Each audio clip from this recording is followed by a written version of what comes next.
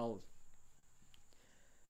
mention what I had in mind today, along with the regular exploration of our text. And the text is, we're listening to the Sutra for literature. Sutra as, we're listening for the language, we're listening for the ideas, for the flow, and we're also appreciating the translation, that we have a complete English version of the 10 stages. And so every week we listen and explore. Okay, audio's okay now. Good, all right. Appreciate that. So today we're going to do that, but we're also going to have a special holiday edition of the 10 stages chapter, the first stage. We're going to, I got 2 songs, one of them is brand new, and I've got a chance for us to do some holiday giving the way Samantabhadra Bodhisattva approved it, which is giving with the mind. What does that mean? How are we going to, I'm going to invite you all to give with the mind through transference. We're going to do a guided meditation for the last half hour, and I'm going to step you through a chance to give Dharma, to transfer your merit, to share your blessings with whoever you would like to share them with, and that's how we've got today planned. Okay, let us go back to our slides,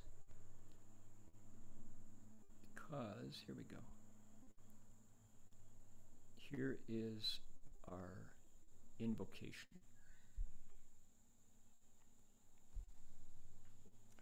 So please join me.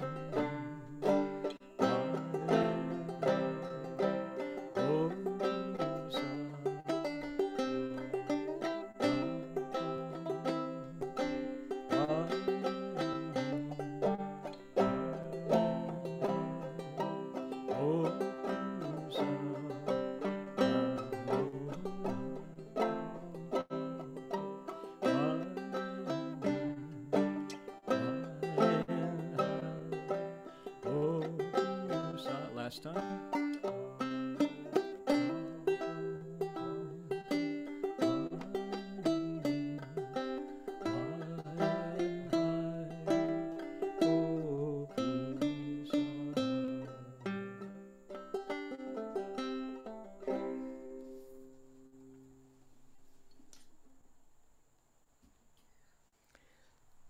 Okay. Go. I'm going to drop out of that program. Let's see, I have another note from this. Is audio has a problem from the very beginning of the lecture. So if there's an important message, please repeat them. Yes, I will. So what I wanted to share was, this being a holiday season, we are going to honor our sutra as always, and then do something a little special today. I'm going to share a brand new song, a Pure Land song, and I'm going to invite everybody to join me in one of the best Amitabha Pure Land songs going, which is called Never Stop Reciting.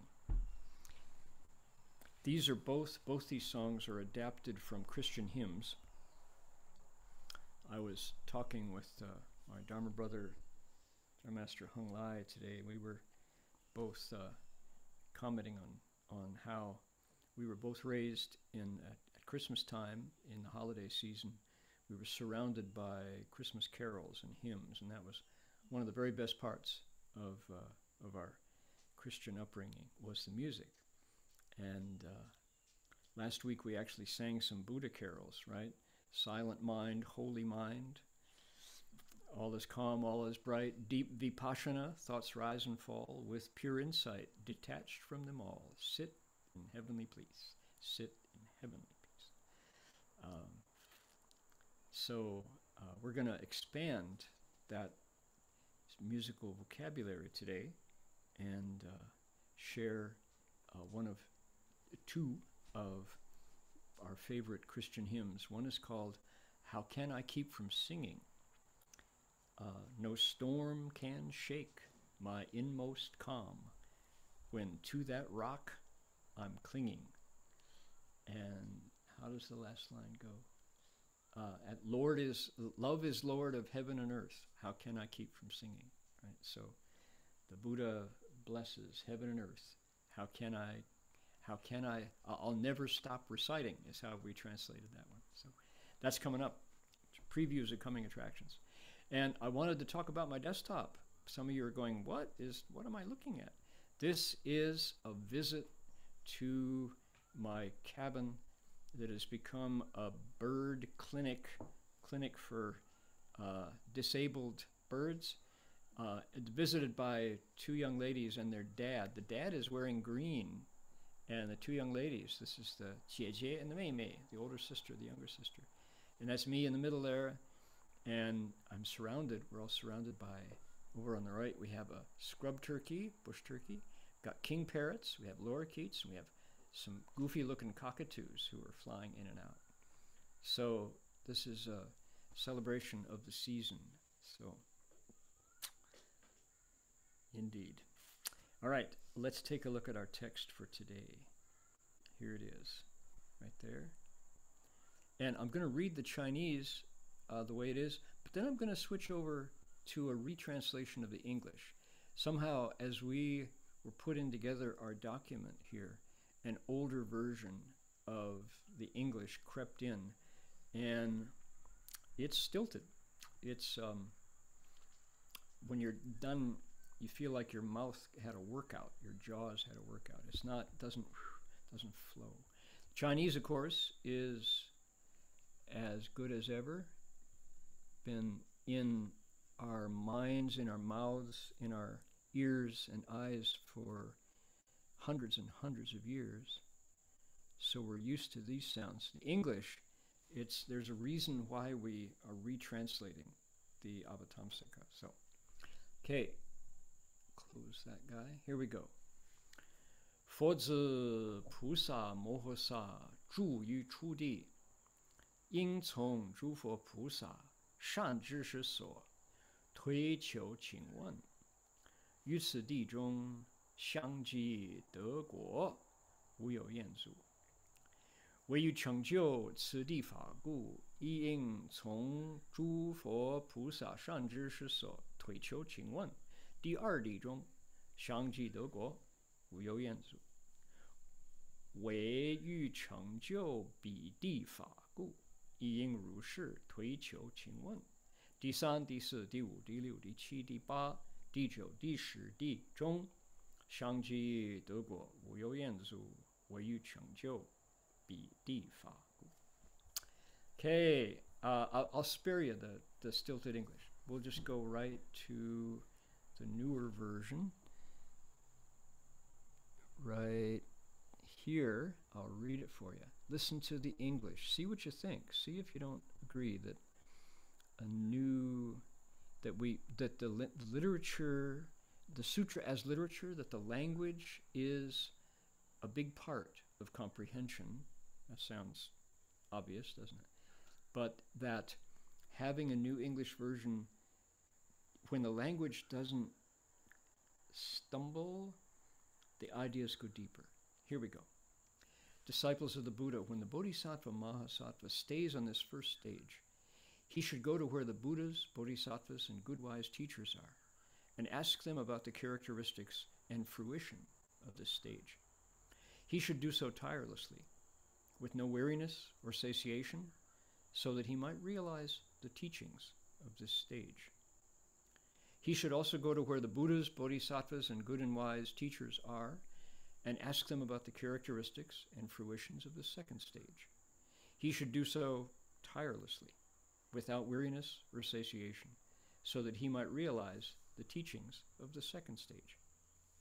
He should, in similar ways, ask about the characteristics and fruition of the third, the fourth, the fifth, the sixth, the seventh, the eighth, the ninth, and the 10th stages, and do so with no weariness or satiation, so that he might realize the teachings of those stages. So what's going on? I've mentioned multiple times that from our point of view, the 10 Stages chapter is a handbook.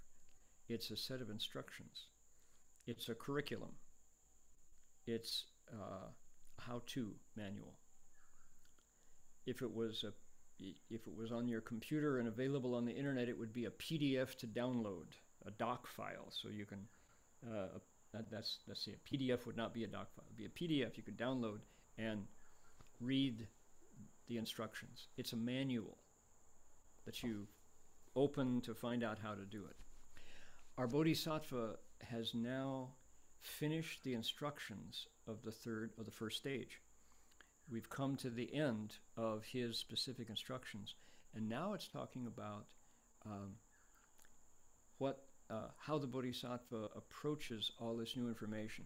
What does it say? It says he or she is now going to take that new information and ask how to apply it. It says he's going to go to where the Buddhas are, he's going to go to where Bodhisattvas are, or good advisors, and say, tell me what I need to know about this first stage and what should happen. What's unique about it, and when I put it into practice, what's going to happen? That's what I want to know, says the Bodhisattva. And it says the characteristics and the fruitions. So what's unique about it, and what happens to me as I practice these? He wants to know that clearly. And then it says, because this first stage is the foundation for all the rest, he says, tell me about the second all the way to the 10th. He wants to get the whole map all the way to Buddhahood. And he expects to get answers. The Buddhas and Bodhisattvas are going to give him the outline. He can't have the experience in advance, but he can have the prospectus. He's got his framework for everything he needs to know to get all the way to success, to get all the way to the end. That's what he's looking for.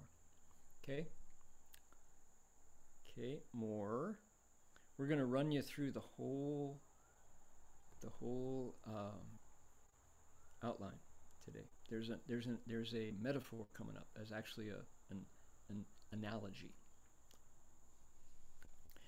是菩萨善知诸地障对治，善知地成坏，善知地相国，善知地得修，善知地法清净，善知地转横，善知地出非处，善知地殊胜智，善知地不退转，善知尽至一切菩萨地，乃至转入如来地。 Back to the retranslation. Here we go. Bring it up.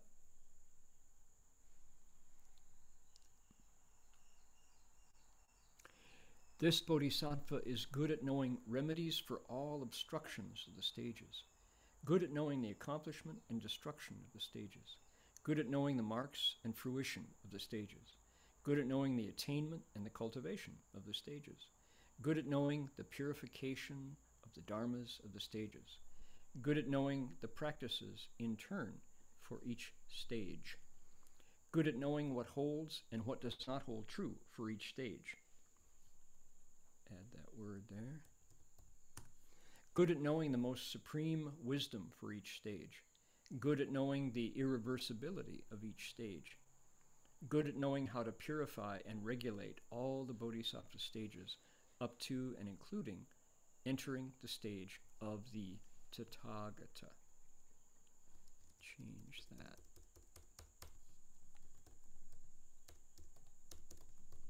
Tathagata. Come back here. Here we go. Okay. All of those different aspects of the entire curriculum, he wants to know.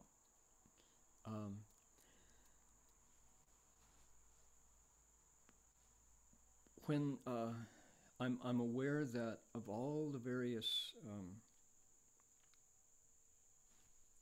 what happens if I do this? There we go. Of all the let's see, I need to do that again. Okay, there we go. Of all the various Buddhist groups in the world now, the Bodhisattva path is probably the least known. And yet it's the, inside our community we call it Hanchuan Fojiao, the Chinese tradition, the Chinese Mahayana. And there are historical reasons why we don't know about it, which is after 1949, monks couldn't leave China. So nobody carrying this tradition came out except our teacher, Master Hua.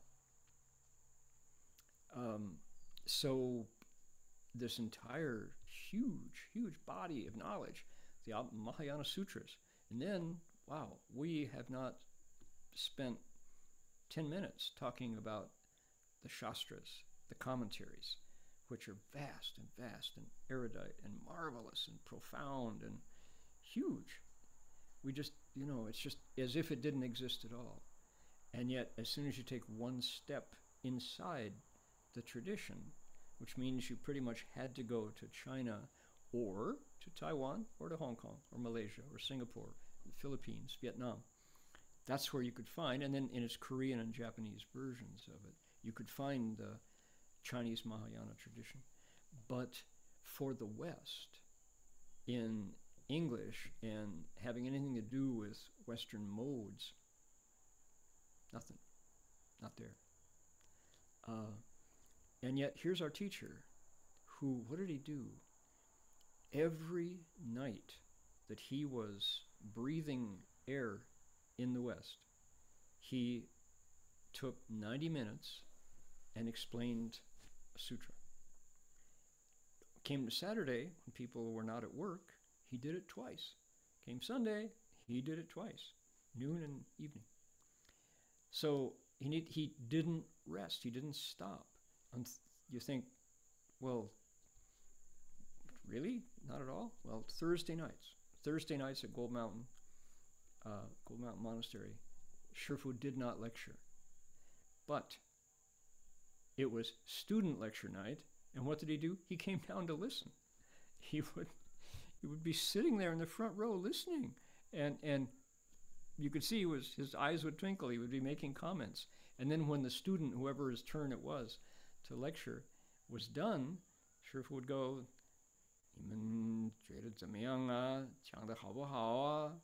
他解释清楚不清楚哎？ what do you all think? How did he lecture? Was it clear? Was it profound? So that's how much he cared that this Dharma, these teachings, make it to the West. He explained it himself, or let his students lecture, and then improved. He would critique their talks. He innovated. He gave us this method called activating inherent wisdom, which was really, really innovative in terms of just classroom curriculum. What did he do? It's actually, I'm going somewhere with this story, which is what we're looking at today is the Bodhisattva is asking his teachers for a preview of coming attractions. He's saying, what am I going to learn, and how does this carry me to Buddhahood? How are my vows going to come alive if I follow this? From the first, he wants to know all the way to the end, and then he's embarking on the course, right? So what did Master Hua do in terms of classroom curriculum, just the way this Bodhisattva is asking? He would, remember at City of 10,000 Buddhas, we were hearing the Nirvana Sutra, Nipan, Dapo Nipan Jing Mahaparinirvana Sutra. Master Hua was lecturing on it. And it's a big, big, big Mahayana Sutra. And Master Hua would send, on a Wednesday, he would send in advance the passage that he wanted us to investigate. And one of the nuns, for a long time, it was Bhikshuni Heng Xian. Bhikshuni Heng Xian would get the passage, and she would type it up on a typewriter and then take it in to the office, and the office would copy it out, and then like 10 paragraphs on one page, slice them up into chunks, and then give everybody who was in the audience a copy, so we could look in advance what was going to be lectured on.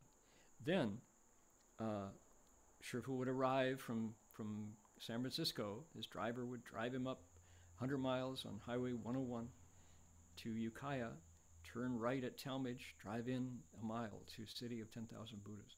Master Hua would get out of the car, grab his mail from the office, and then walk over to Wu Yentang, Wordless Hall, or Miao Yutang, Wonderful Words Hall. They were side by side. And this class mostly took place in Miao Yutang, Wonderful Words Hall. And Shifu would come in, and there would be monks on this side, and the nuns on this side, and there would be laymen on this side, and laywomen on this side. There would be kids running around. And Master Hua would come in and look at us, and then say, "Did you all prepare your passage?" And we look at each other, sort of, Shifu. And then he would say, "Okay, who wants to draw who wants to chou qian?" And he would take a bamboo tube, a little bigger than this. This is kind of like about the right size, a little bigger around. And in the bamboo tube, there were all these bamboo strips. They were tallies, right? They were about this long and thin, and they had the names of the monks and nuns who were present on each strip. And he would have somebody come up, whoever was in charge that day, and they would pull out a strip, and they would say, "Oh, Guoting." Okay, well, Guoting was Heng Chao, and Shifu would say, "Oh, Guoting, okay, come up." Guoting would come up, and he would say, "Well, I read the passage, and the way I understand this says is," he would read it first, just like I did just a moment ago with the sutra. And somebody would read it in Chinese, because he couldn't read the Chinese. He would read it in English. And then he would say, "Okay, I expect this, blah, blah, blah, blah, blah, blah. This is the principle." And he would get down. And then I guess we stayed there. And then the next question was, "What do you all think? Did he explain it clearly? Do you have any questions for him?" Everybody's trembling, hoping that nobody's going to ask questions. He would say, "Okay, not bad. Next. Pull another qian up. Pull another tally. Oh, this time it's Guo Xiu, Dharma Master Heng Chur." Heng Chur would roll her eyes and go up and say, "Okay, well, I think the passage means this and this and this and that." And then translated, mind you, it would be spoken in English, translated into Chinese, or vice versa. If the person could do both themselves, that's even better. And then Shifu would say, "Okay, what do you all think?" And then somebody would say, oh, I didn't like the way she said, oh, really? Okay, well, you do it better. And this is called activating inherent wisdom. At the end, there would be 3 or 4 or 5 of us who would, because our name was picked, we would be responsible for explaining that passage. And then Shifu himself would say, well, I've listened to all of you, and I think what you said was really valuable. I hope the rest of you washed out your ears, Xi er ling ting, and listened carefully to what was said.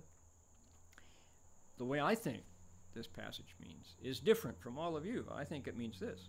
And we would listen and, oh, we didn't understand that part. You know. So what an incredible opportunity to grow in wisdom and in skill in turning the Dharma wheel, Chuan Fadwan. Shifu would give us this opportunity to stand in the line of fire and put ourselves out there. You never knew whether your name was going to be called. And if your name was called and you had not prepared, it was obvious. You would have to wing it, right? So we all took 10 minutes, 15 minutes, half an hour before class and grabbed that passage and prepared a little bit. And sometimes people would over-prepare, and you could hear, and they came up and they were very proud of themselves. They had a verse to recite, and they compared it with this. And it didn't ring true. It was an academic preparation, which was not what Shifu was after either. Oh my goodness, you know. So, very wonderful, called 主观智能推动力, 主观智能推动力, activating inherent wisdom. This is a kind of pedagogy, a kind of teaching methodology that kept us awake, kept us looking into the sutras, kept the sutras fresh in our minds, and also gave us a chance to listen to each other and learn from each other. And certainly, if there had been antagonism or competitiveness, that popped out right away. If somebody came in to the lecture hoping to lecture better than everyone else, you could hear that. If somebody came in and just, mama hoo-hoo, just messing around, not serious, that came out. But what Shifu rewarded, what he valued, was when you were honest and said, I don't really understand this passage, but what occurred to me was, he would say, okay, what do you all think? That's, the sincerity and liveliness was what he rewarded. And certainly, occasionally somebody would just say, this seems to me to be a deeper principle referring to this. And Shifu would, silently acknowledge. Mm-hmm. When it was good, everybody heard it. You could hear it. There was no fooling, no faking. And it was white knuckle flying. That is to say, nervous to go in there knowing that you might be called upon to speak Dharma in front of Shifu and all of the other monks and nuns and lay people. They say, Pang Man Nong Fu, you're waving your cleaver around in front of the master butcher, Mr. Pang. You don't, in front of Mr. Pang, you don't pretend to be a good butcher. He was the best. So that's mind you, we don't use a butcher's knife. We aren't chopping up animals. But for the sake of the Chengyu, for the idiom, Pang Man Nong Fu, we're waving our cleavers in front of Mr. Pang's door, pretending to be great butchers when Mr. Pang is the greatest of butchers. Okay, so there we are trying to speak Dharma with Master Hua in the room. And it was, if you were sincere and tried your best, it felt, he was like, okay. And he would take people's contributions at face value. They were fresh. He would, if you tried your best, he would say so. Somebody would say, well, this is number 3 of the 4 noble truths, that third noble truth, and talk about the 4 noble truths. And even if it was boring, Master Hua would say, Jin Jin You Wei. Say that was really, really tasty Dharma, really valuable, really good. I hope you all listened. So the point is that learning the Dharma, studying the sutras, and using whatever wisdom we had to explain them was what he valued. He said, these sutras matter. And this creative way of processing them through our eyes, through our minds, through our mouths, drove that lesson home. So here's a teacher who wanted us to understand the Buddha's wisdom in our own lives. And he would say, if you have one part of wisdom, explain that part of wisdom. If you have 10 parts of wisdom, talk from 10 parts of wisdom. What's important is that you open the sutras, get your fingerprints on the pages, take them out of the glass cases where they're preserved, covered by cloth and covered by, box sets, but nobody touches them. That's not the right way. Bring them out. Open the glass cabinet. Pull the sutra out of the box. Open it up. Look at it. See if it makes sense. If it doesn't, find out from someone else what makes sense, and then make it yours. That's how the proper Dharma survives in the world. All right. I think I've walked that to the end of its road. Okay, here we go. Next one. Let me make sure. Yeah, yep, okay. Oh, I didn't mention the obstacles. The Bodhisattva is good at, we have 10 shanzhi. He's really good at, this Bodhisattva is skillful at knowing things that will, when you cultivate and you meet an obstacle, something that will 对治, something that will remedy the obstacle. And I think this is fascinating because it acknowledges that it's not all smooth sailing. What would be, I'm going to come back, y'all enjoying looking at my desktop here? What would be an obstacle to the grounds? An obstacle to the stages would be things that I can't let go of, things that block my mind. An example would be, suppose I'm just a girl and I'm in a culture, a misogynistic culture, where women are supposed to stay barefoot and pregnant, stay in the kitchen, stay out of sight. They're not supposed to talk, they're not supposed to think, they're not supposed to show an ankle. They're not allowed to be alive as a human being. They're distinctly unequal. Many cultures in the world are still oriented that way. That's the way they build their society. When it comes time to cultivate and be confident and overcome your fears and to be happy, all of those qualities of the first stage, right? The fivefold fears are banished. You're always happy because you made vows. You said, I'm going to become a Buddha. I'm going to take living beings across. But I'm just a girl. How can I do that? That would be an obstacle. That would be an obstacle. And the Buddha is, here on the first stage, this Bodhisattva is good at remedying obstacles to cultivation. What would that be? Well, what are those gender characteristics that I mentioned based on? They're based on this body. Where does the Buddha Dharma go?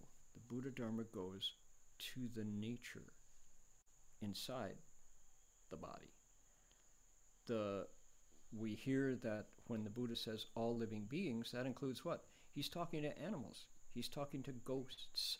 He's talking to devas, gods in heaven, who are in a body with more blessings, but equally mortal, equally able to die. He's talking to beings in the hells. He's talking to Asuras. He's talking to other bodhisattvas, arhats, pratyeka Buddhas. The Dharma is spoken to 9 levels, not to other Buddhas, but to everyone else.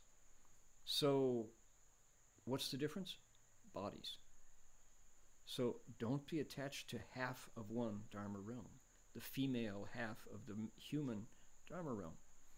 I remember early in the days, Gold Mountain Monastery, when Buddhism was just getting going in America, the earliest time. All we had at the time was Gold Mountain Monastery. This is after Buddhist Lecture Hall, but Gold Mountain Monastery, like in the early 70s, from 1970 to 1974 or 75. The women lived on the 2nd floor, and the men were on the 3rd floor. And at one point, everybody moved across. The women moved out and went to Washington, to our house on Washington Street, the International Institute for the Translation of Buddhist Texts, it was called.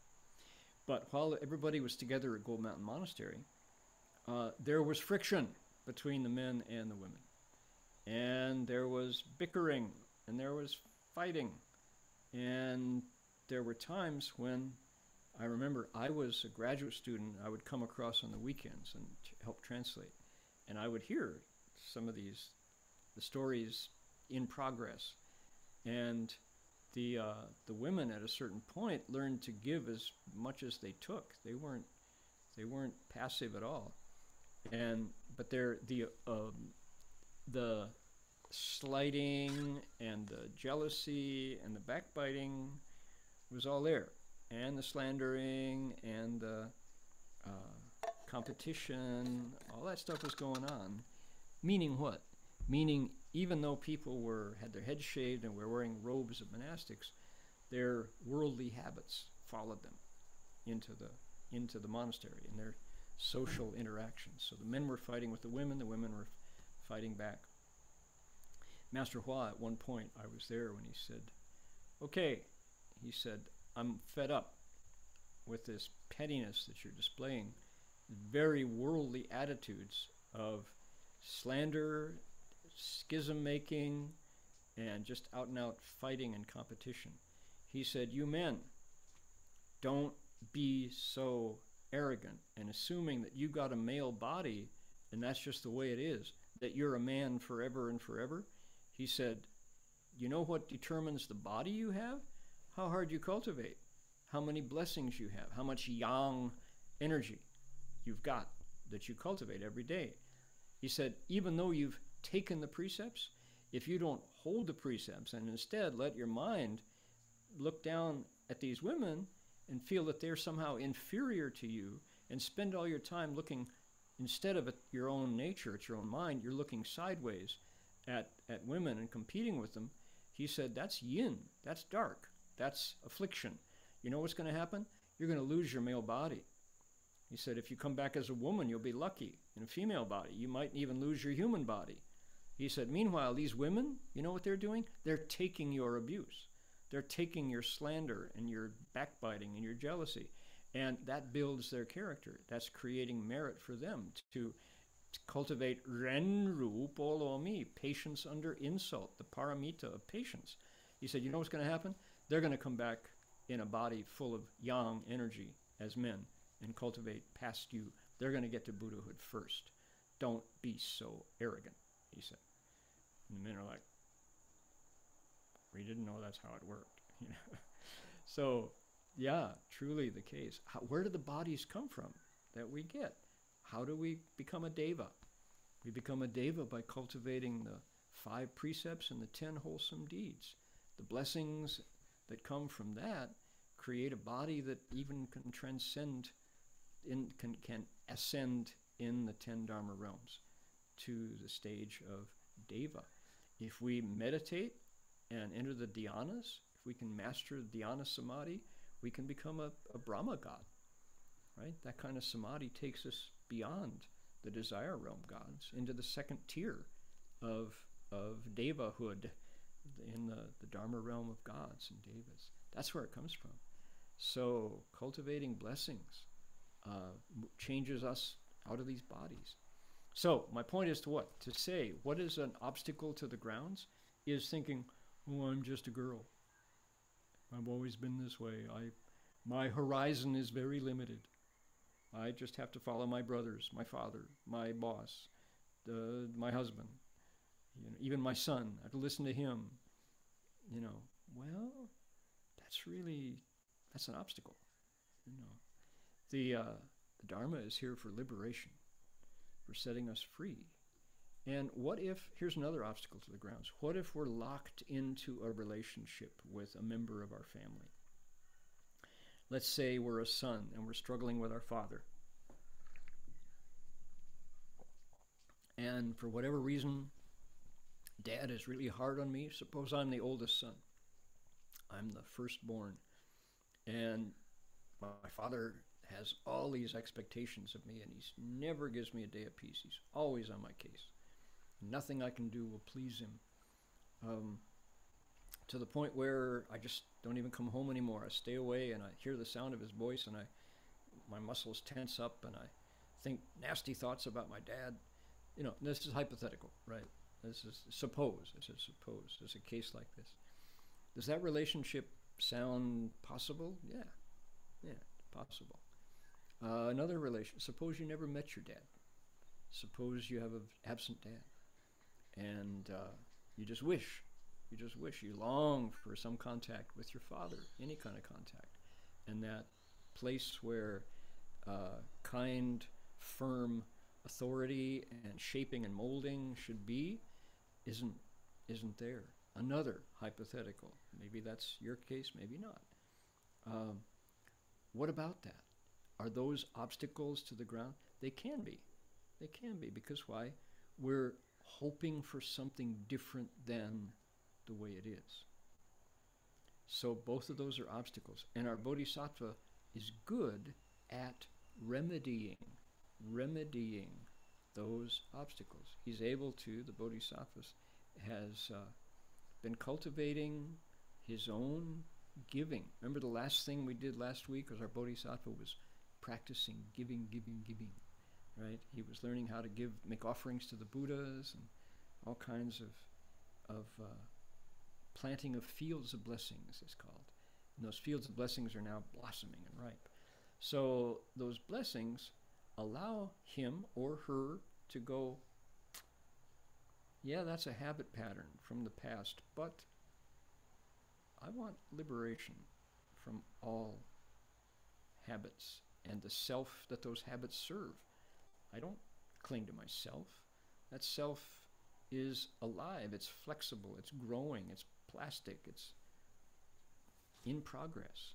So I'm going to, every time I have a thought that says I'm locked into this negative pattern with my mom, with my dad, or I'm longing for a relationship that doesn't exist because he's gone or she's not there, let it go.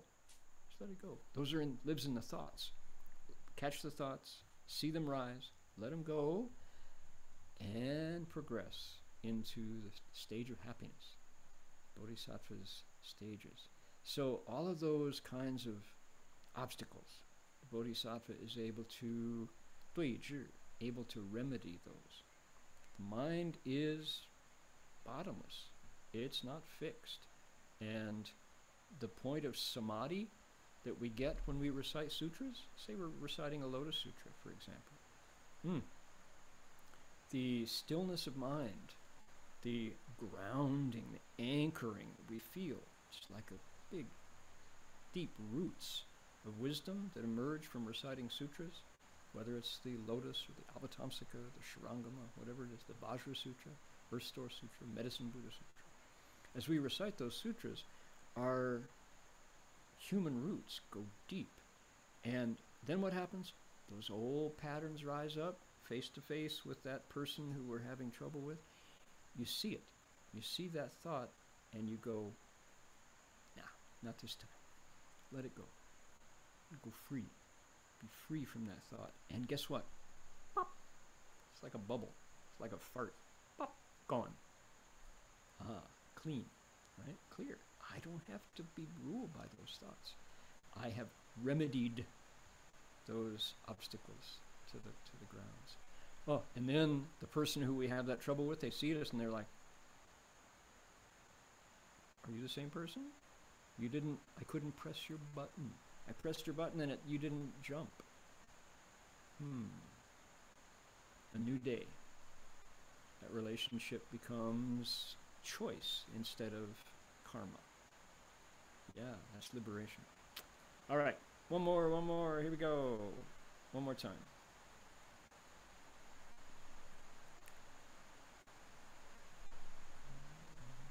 佛子菩萨如是善知地相，始于初地起行不断，如是乃至入第十地无有断绝。由此诸地智光明故，成于如来智慧光明。Okay, one moment, let me grab it. There it is.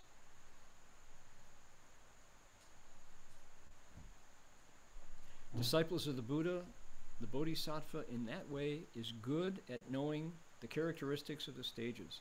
Starting with the first stage, he practices without interruption, continues in that way without interruption until he masters the 10th stage. With the light of wisdom of these stages, he accomplishes the Tathagata's light of wisdom. So, wisdom here is compared to a light, and that image occurs in the sutra all the time. Images of darkness being overcome happens all the time. Happens all the time.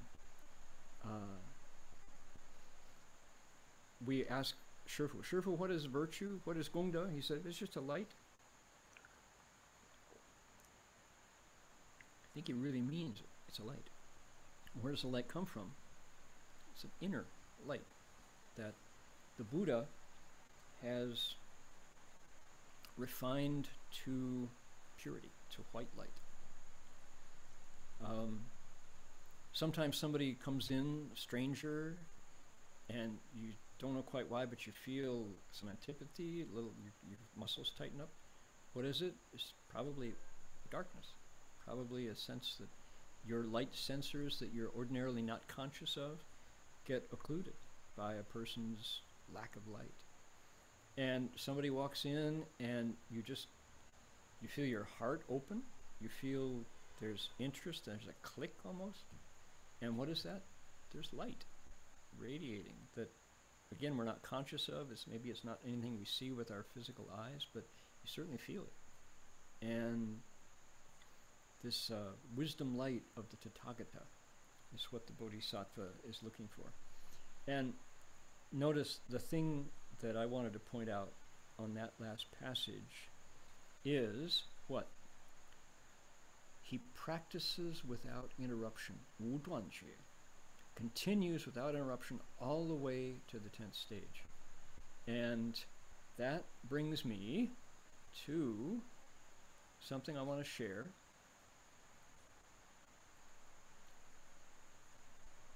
Right here. There it is. Do you recall a few months ago we had a section of the first stage where the Bodhisattva was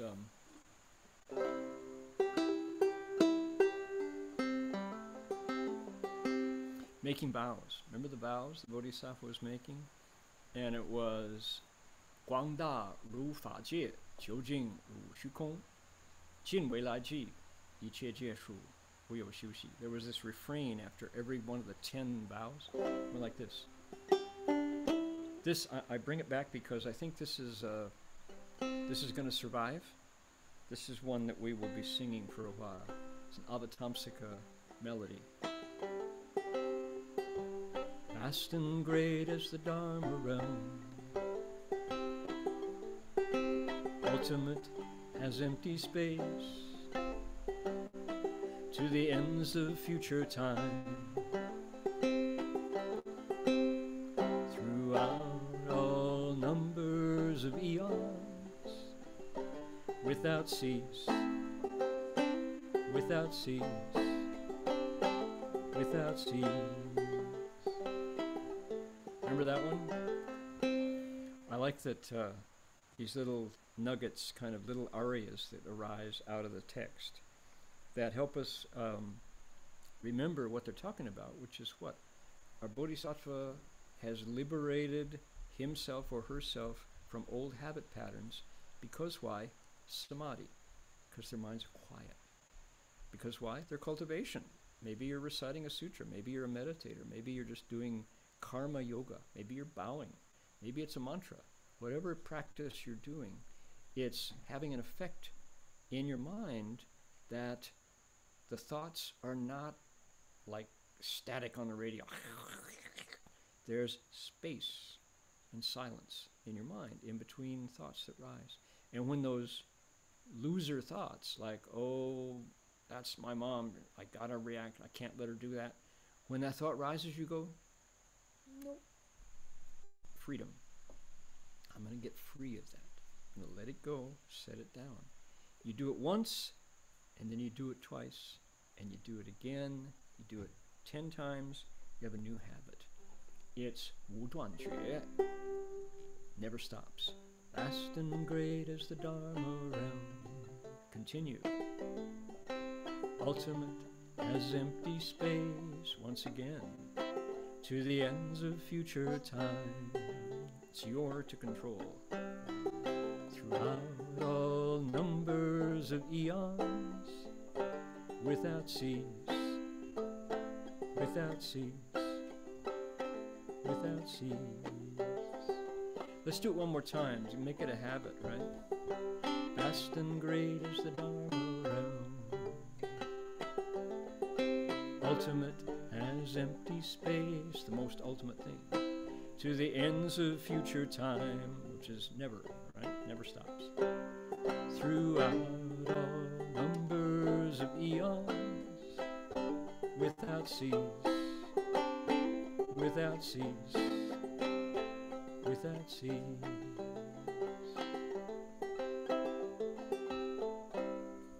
That's our little Avatamsaka Sutra aria. It pops up when it's time to quit and go back to the old habits. Let her push your button. Get angry. Nah. We prefer freedom. Thank you very much. Oh, it went away. What I want to share with everybody is this one. Today was the last day, Christmas Day was the last day of City of 10,000 Buddha's Amitabha recitation session of a week. It's the first day of our Amitabha session here at Gold Coast Dharma Realm. And I have an Amitabha song. The Buddha Amitabha, Limitless Light, Ami Tuofo, is this limitless light we bring up at the time of the winter solstice. Here in Australia, it's the summer solstice. Because Wuliang Guang, limitless light. Light that doesn't have a limit, doesn't stop. And in the time of the shortest days, we bring up light, like in Diwali, right? The Hindu celebration of light, and Christmas, festival of lights, Hanukkah, candles, and Kwanzaa, beautiful lights. So everywhere when the days are short and the nights are long, of course it's the opposite here in Australia, we celebrate this light. So I'm proud of this song, comes from, the melody came from How Can I Keep From Singing, this beloved Christian hymn. And this is one of the few songs that my Dharma brother from the Catholic tradition, Cyprian Concilio, Father Cyprian, said he wished he'd written. He said he liked my line, I praise the Buddha's compassionate vows with melodies unending. My body lives in the world of woe. My heart is world transcending. He said, that's a good line. And he is a master at songcraft. So whenever Father Cyprian likes something I write, I go, mm-hmm. So, a Buddha named Eternal Light made vows to save creation. He made a land where suffering's gone, a place of liberation. So use his vows and be reborn. In lotus flowers delighting, you simply keep his name in mind and never stop reciting. Wuduanjie, right? The Saha land is a place of pain with struggle and contention. To find a world of utmost bliss, you first set your intention. Those men or women, rich or poor, in rebirth not delighting, apply themselves with a single mind and never stop reciting. I praise the Buddha's compassionate vows with melodies unending. My body lives in the world of woe. My heart is world transcending. With bodhisattvas joyfully, I'll soon be reuniting. Until I reach Amitabha's land, I'll never stop reciting. Until I reach Amitabha's land, I'll never stop reciting. Okay, so that's how the song goes. And I want to offer it to everybody on today, which in America, North America, is Christmas Day. This is a song of bright light. And lots of folks have had their plans disrupted because of the new variant of the coronavirus. And that's miserable. That's really sad that so much joy was obstructed, was prevented because of airlines just not having pilots show up because they're sick, or baggage handlers, or ticket vendors, and the security in the airports. You know, when half of your security crew is at home because they tested positive, what are you going to do? So they cancel flights worldwide, and that's, all those plans disrupted. Miserable for the second year in a row. No fun at all. So one thing we can do, one remedy to that, is to say, raise our eyes to the horizon, look long, say, I'm going to recite the Buddha's name. I'm going to recite Namo Amitabha. And understand that our world, this is a world. There are worlds that are happier. There are worlds that are worse than ours. So let's make this a place of bright light, starting from the mind.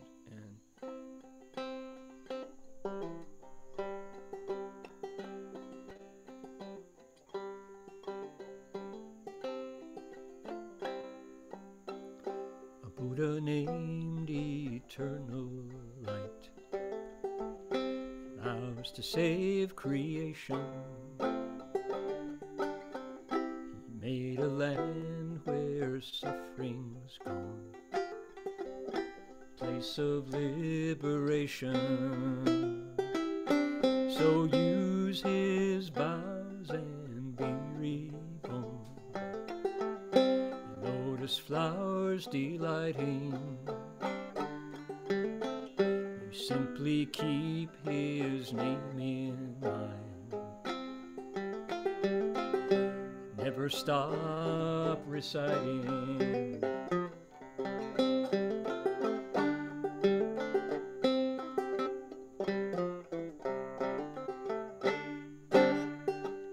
Saha land is a place of pain, struggle and contention.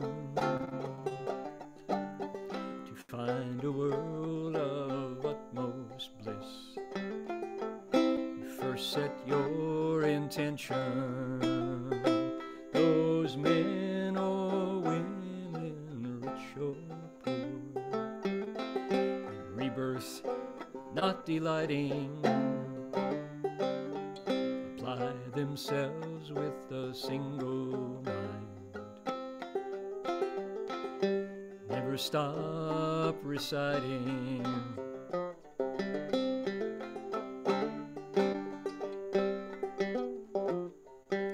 time.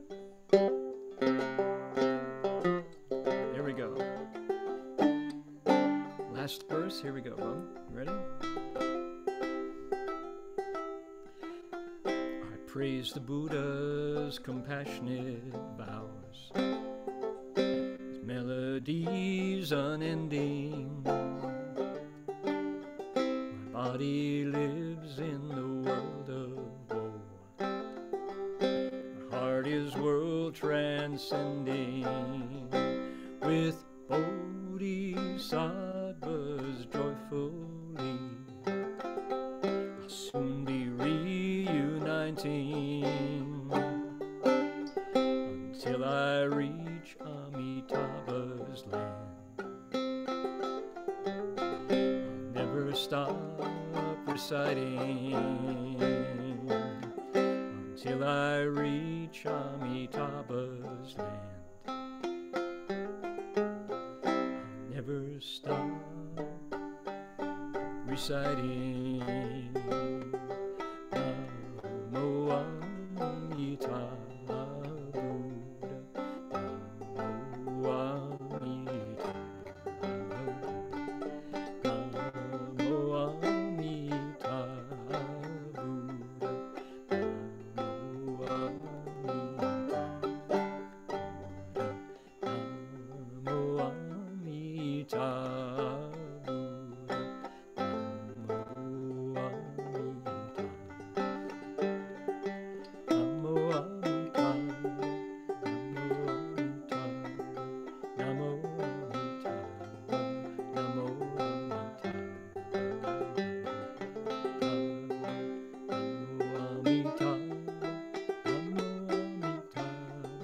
Namo Amitabha, Namo Amitabha Buddha, Namo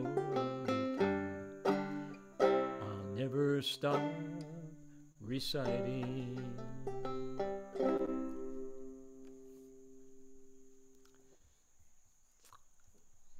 Never stop reciting. Okay, now I'm going to invite everybody to do something characteristic in the season of giving, in our holiday season, which is do some giving. Let's do some giving with our thoughts. It's called transference of merit. Take all the joy that comes from the light of liberation, knowing that we're empowered to end our own pain and that we can teach others to do the same. That pain is inevitable, but suffering is optional. As our bodies get old, get sick, and pass away, that's painful, but there's something inside that doesn't die, something that is eternal, and that's our Buddha nature, our spirit, our soul, whatever name you want to give it. So let's focus inside, turn our attention inward, and observe that undying, deathless place, the calmness and the quiet. Exhale. And in the calmness of our mind, let's spread out our metta, our loving kindness, so that all beings will be well and happy. Just as we wish to be well and happy, we also experience this wish that all beings, the ones closest to us, and those far away, may they all feel well and happy. And in this wholesome state of mind, we can share our merit with all the Dharma protectors, all the dragons, all the devas who are guiding and protecting us, including the guardian devas in the local area where we live, who have been here from time immemorial, the traditional owners of this land. May they rejoice in this merit. And as we all participate in the sharing of this merit, May they swiftly reach final liberation. May they give their blessings and their protection to all.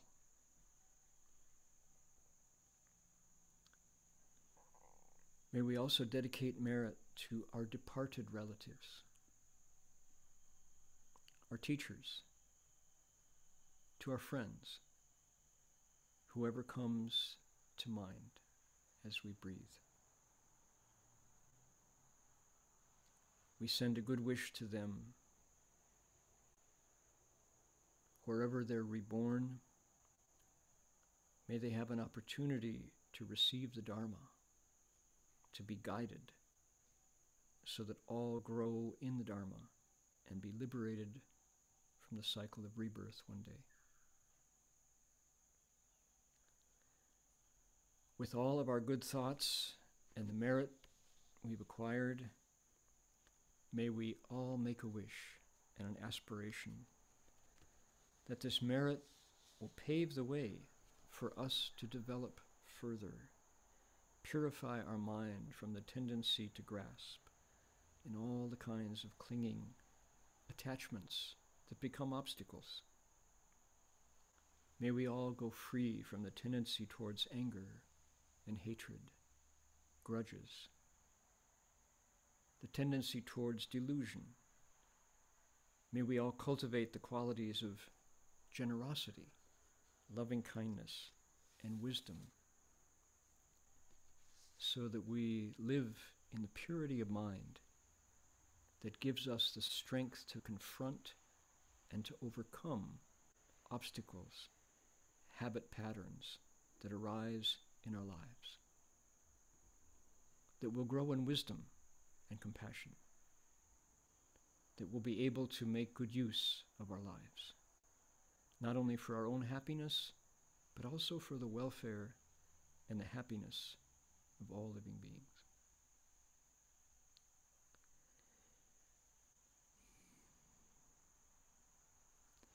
May all the merits that we're sharing today pave the way for us to progress in our lives so that we succeed in whatever we do.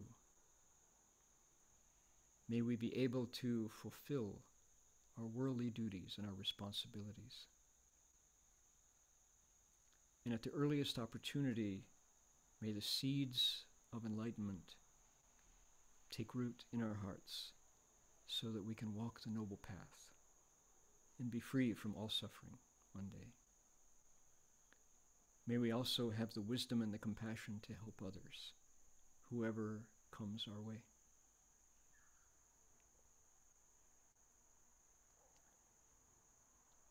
Please make this your own. Let your wish rise.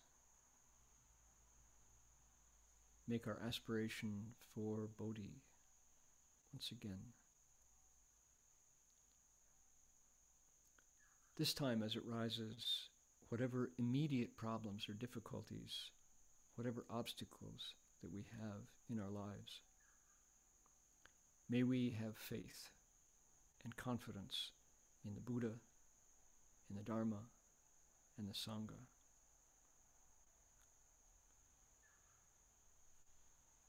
We will be able to overcome these problems.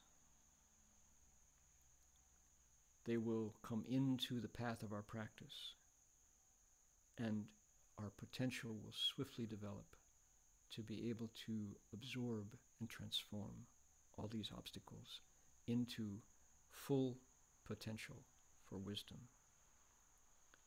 May we accomplish whatever we need to accomplish in this lifetime to lead us on the path to Buddhahood. As we conclude, please take this opportunity to think of those who are near and dear to us and to bring them into the Dharma.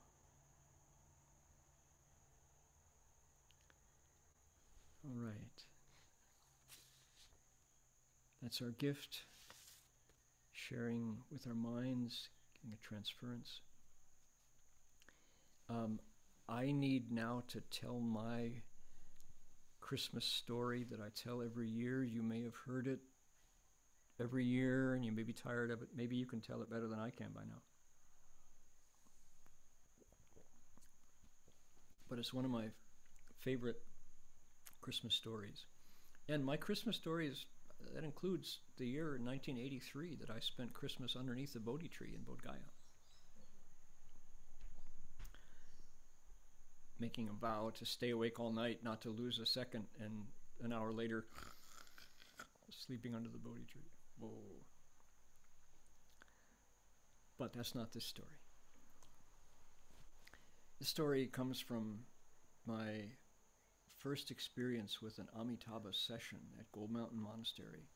While I had taken refuge, but I didn't know what it meant to cultivate. I hadn't had the experience yet. But I determined that I was going to step into real Buddhist practice. The announcement came, this is 1973. The announcement, there was going to be a Amitabha session at Gold Mountain. Determined I wasn't going to do other things this Christmas over my holiday. Certainly not going to stay in my Berkeley commune, which would have been a very different experience than the one I was planning for, Gold Mountain Monastery. The hallmark of the Berkeley commune was into it. Whatever it was, they were into it. Whatever substance of the month. No thanks. So I packed my backpack to go across the bay. I was going to spend a week, Gold Mountain Monastery. And I had with me my Christmas stocking. I don't know if people know what a Christmas stocking is if you haven't grown up in a family that celebrates Christmas. But a Christmas stocking is a big sock that you put on the mantle over the fireplace in your living room, and you come down in the morning and Santa Claus will have come and stuffed your stocking with all kinds of little goodies. My mom made myself, my older brother Steve, my younger sister Liz, Christmas stockings. They were red velvet. They had white fur trim and green felt adornments of candy canes and Christmas trees, and they were splendid. And they had our names on them, Chris and Steve and Liz. And they were wonderful Christmas stockings. And we hung them up on the mantle every Christmas Eve, and sure enough, in the morning, there was goodies in them. So when I came to California to study 4 years earlier, I had brought along my Christmas stocking. So there it was in my apartment in Berkeley, and I put it in my backpack. I thought, well, I'm a Buddhist now. I gotta figure out what to do with this old symbol of my old faith. Don't know what to do. So I took it across to Gold Mountain. Strange. So I got there, it was dark, and somebody took me up to my room, the 3rd floor, and I had my sleeping bag, and I found my bed and in the room, and started to unpack, and here was this stocking. What am I going to do with my Christmas stocking? It's for when I was a Christian. I'm a Buddhist now, and they're totally incompatible, right? So I had it, and I thought, golly, my mom made it. I can't just throw it away. What am I going to do with this? So I thought, well, I'll let the other layman on the floor, the 3rd floor here at Gold Mountain, throw it away for me. I thought, I'll just put it out on my door, and I'll come in the morning, and I'll probably find it in bits, in the trash. Somebody will have torn it down. At least I didn't have to throw it away. That's probably the best thing. That's attached to it. I acknowledge it. It's my mom's. My mom made it. So I put it out on the door and went to sleep. And then I heard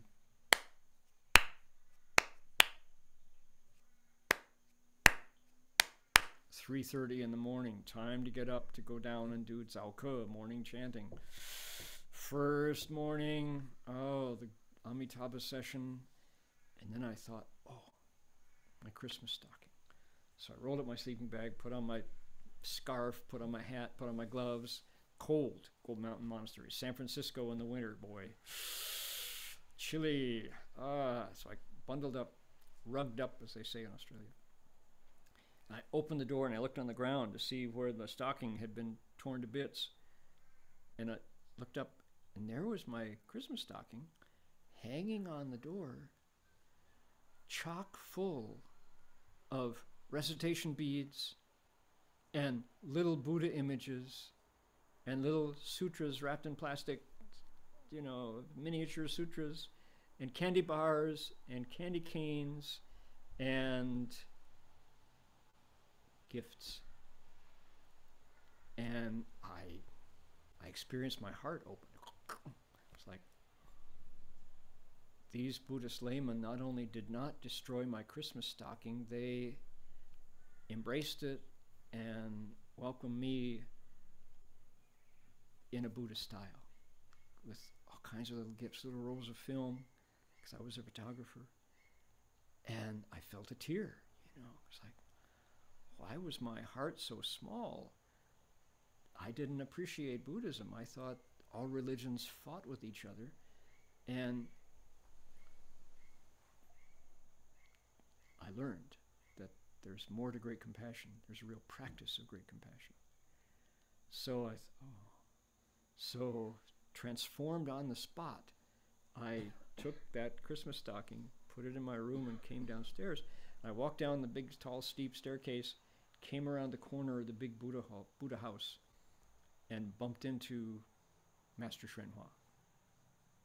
Shifu was standing there with a big smile in the light of the Buddhas coming from the Buddha house. And he said, "Merry Christmas," he said.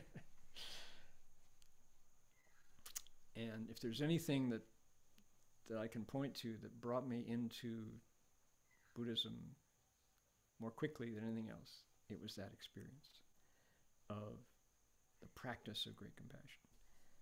In fact, I wasn't rejected, and my old habits weren't violently destroyed. That's not how wisdom works.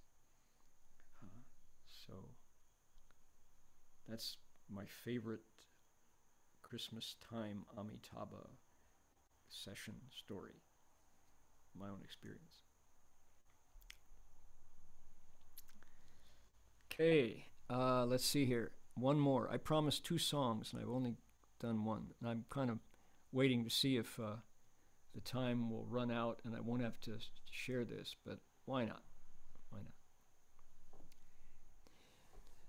not? Another hymn. What are they doing in heaven today? Gets transformed as, what are they doing in the Pure Land today? What are they doing in the Pure Land today, where suffering and sorrow are all done away? Praising Amitabha, cultivating the way. That's what they're doing there now. I'm thinking of friends whom I used to know, who suffered and sorrowed in this world below.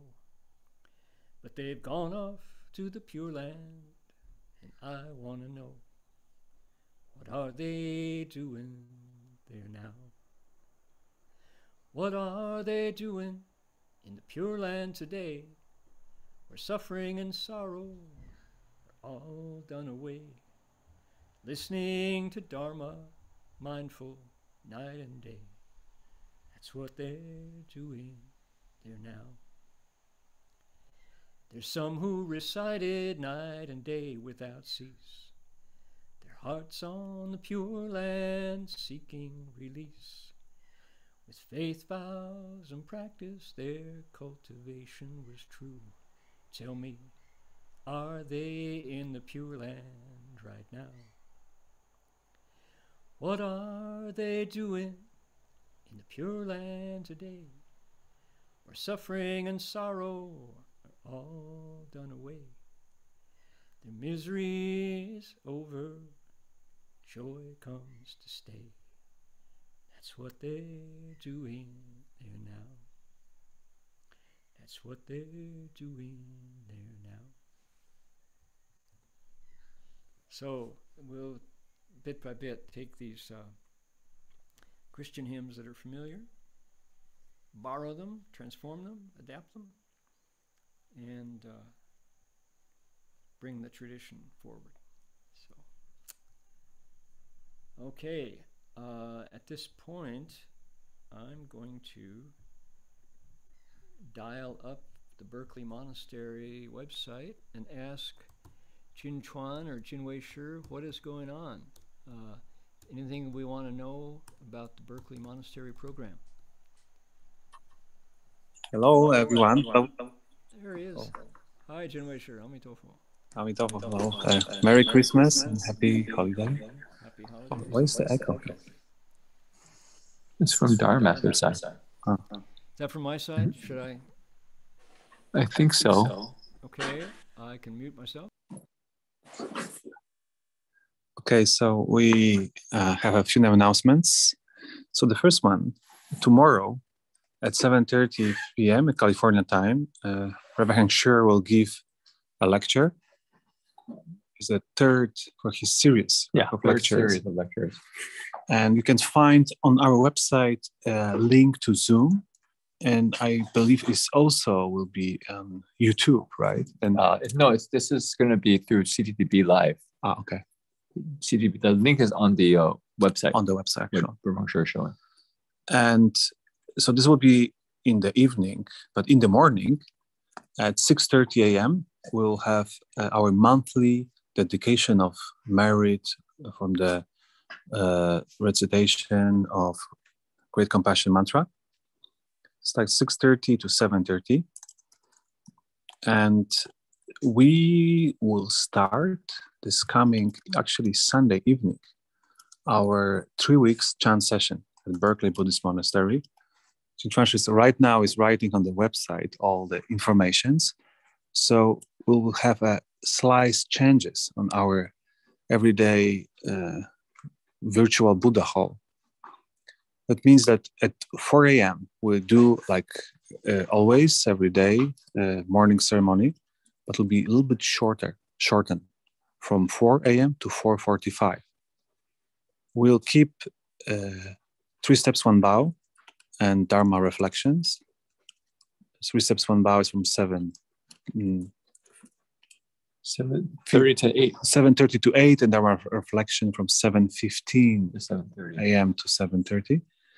We'll have no noon Amitabha recitation for the 3 weeks.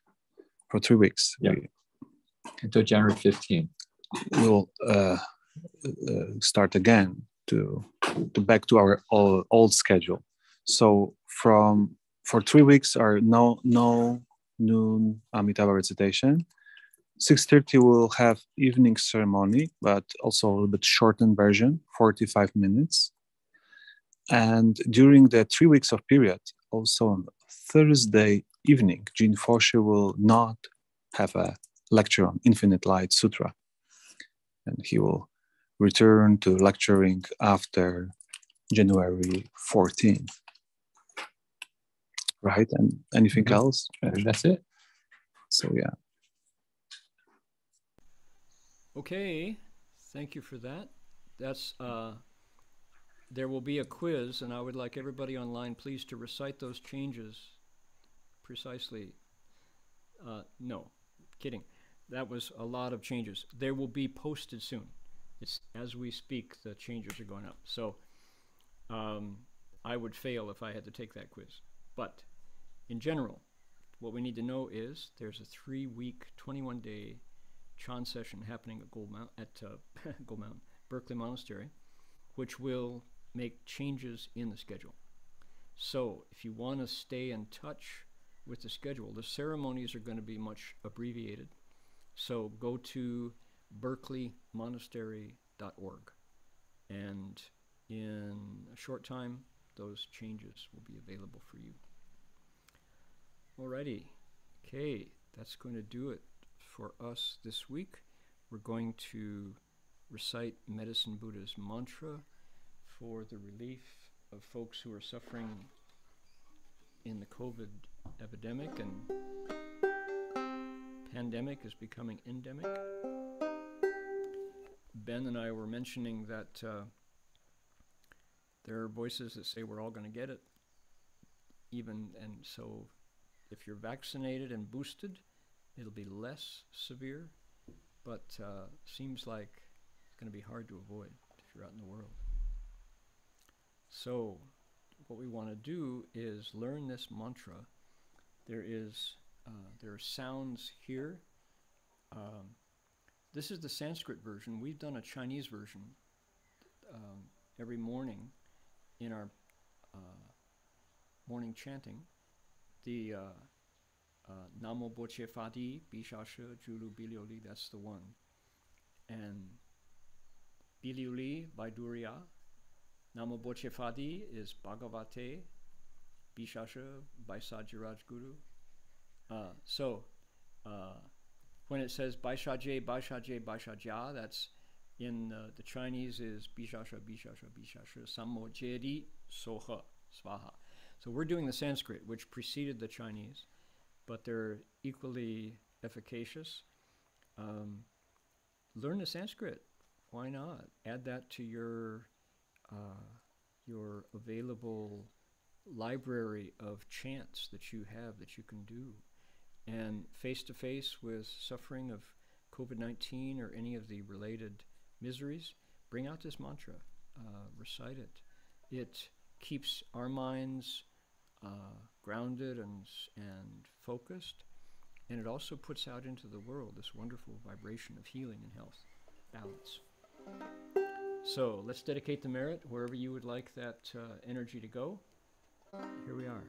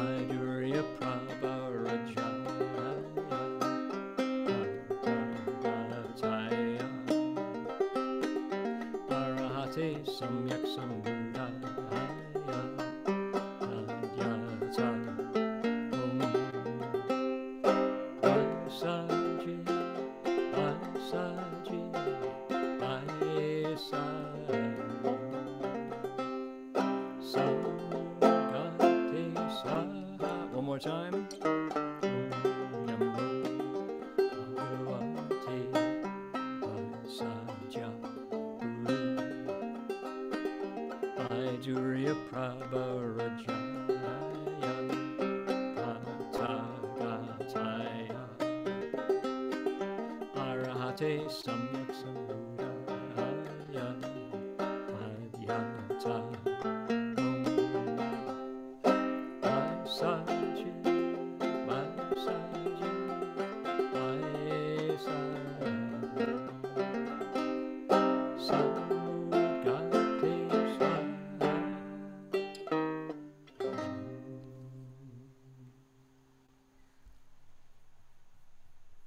We'll conclude with an opportunity to bow to the Buddhas.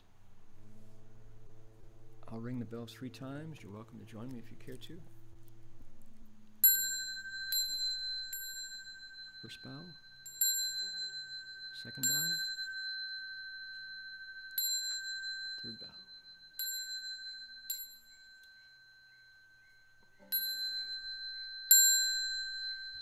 And we have a picture of Master Hua. You bow to our teacher if you care to. Bow in respect to the Venerable Master.